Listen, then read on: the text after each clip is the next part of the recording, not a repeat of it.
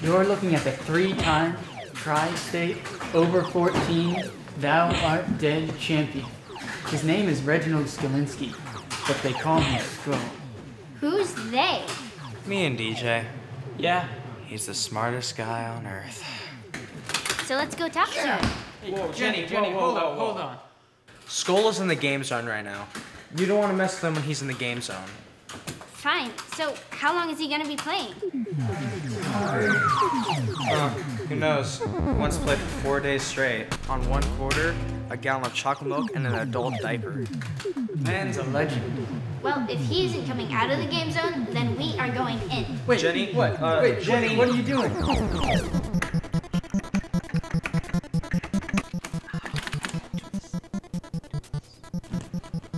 You're gonna die.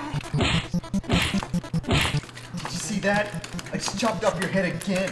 Your head's rolling and you can't even see because your eyes are on your head. Sir? What? I'm busy playing a video game without even looking at the screen. What? Okay, Old Man Nevercracker's house is possessed and I need to know how to destroy it before it comes out and tries to eat everyone. Don't tell! You make me want to throw up in some tinfoil and eat it. Oh, you like to steal my plate? It's so cold. Yes!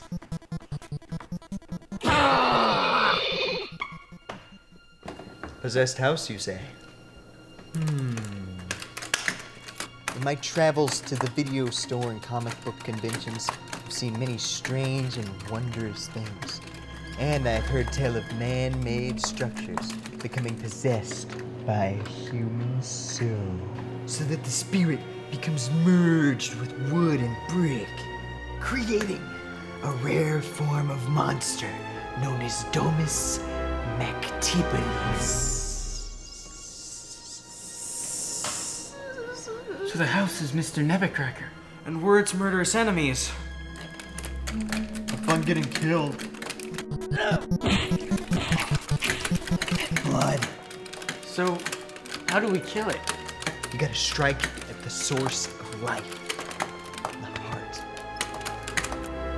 But houses don't have hearts.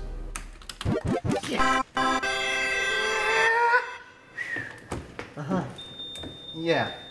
You might be right about that one.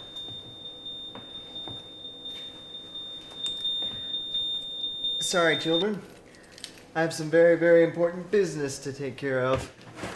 I won't be seeing you later.